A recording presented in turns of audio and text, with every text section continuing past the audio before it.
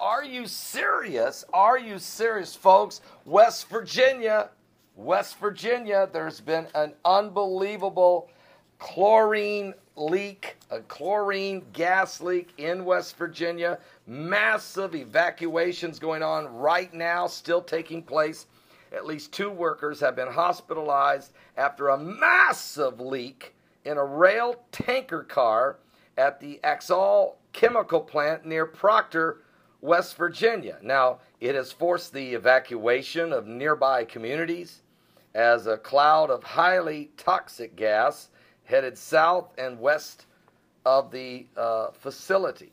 Matter of fact, the car with the unspecified amount of chlorine inside leaked early and has continued to keep leaking. Axol said in a statement the plant was evacuated, subsequently shut down as hazmat crews were trying to detect and seal the leak.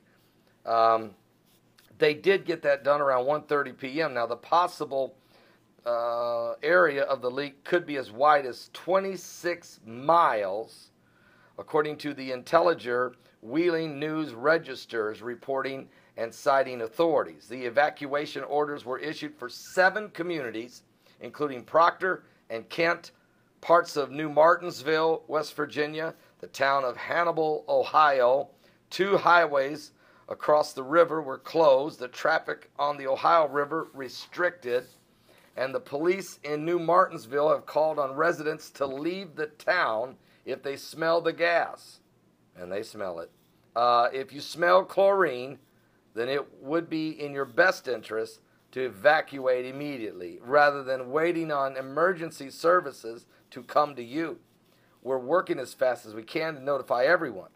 Folks, so it's unbelievable here. The people were allowed to return home in some places, but still, folks, this is a really ugly, they say approximately 30,000 gallons of poisonous substance of chlorine gas leaked from the rail car. We still don't know, what caused this, but this is really, really a dangerous situation, and we really pray that people will heed the warning and clear the area until it is completely safe to come back, because you don't want to be breathing this stuff. I mean, are you serious? We're going to talk about this, the massive explosion at the chemical plant in Florida, and the wars and rumors of wars, and they're telling everybody in Europe to prepare for the worst. Even in Finland now, the whole country's on high alert. We don't know if it's from a bioweapon, toxin, chemical weaponry. We don't know what it is expected to happen and what it is. And we can't get any reports over here in America. To be honest, our media is asleep at the switch. But who's shocked by that? The mainstream media. I'll be back with more current world events. The broadcast starts at 7 p.m. Eastern. Don't miss it. Be at my website at www.paulbegleyprophecy.com. 7 p.m. Eastern, Sunday night live. Also, right here, live on this YouTube channel.